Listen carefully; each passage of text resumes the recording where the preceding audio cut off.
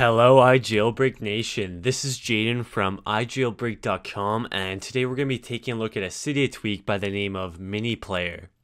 This Cydia tweak adds an iTunes 11 styled media player widget to your iPhone or iPad that can be dragged anywhere on the screen and remains open at all times. I have the tweak installed, and as you can see here, it is hidden to the right side of my iPhone screen. If I drag the widget over, we can interact with it.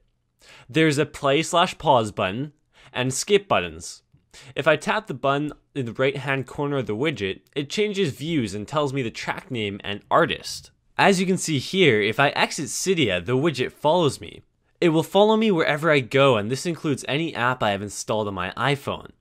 If I find the widget is getting in my way, I can swipe it over to the right, or I can tap on the album artwork and it will do the same thing.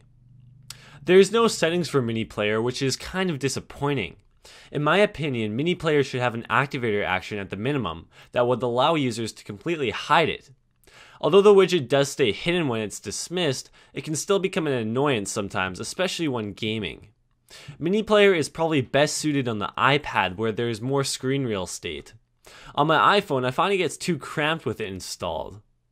If you are interested in the MiniPlayer Cydia tweak, you can find it on the BigBoss repo for a price of $2. The developer notes that this tweak is an extension of the Power Music MiniPlayer tweak, and if you've already purchased that tweak, MiniPlayer will be offered to you at a discounted price. If you enjoyed this video, please subscribe for more great content, and let me know what you think of the tweak in the comment section below. This has been Jaden from iJailbreak.com, and for more Cydia tweak reviews and tech news, be sure to check out the site.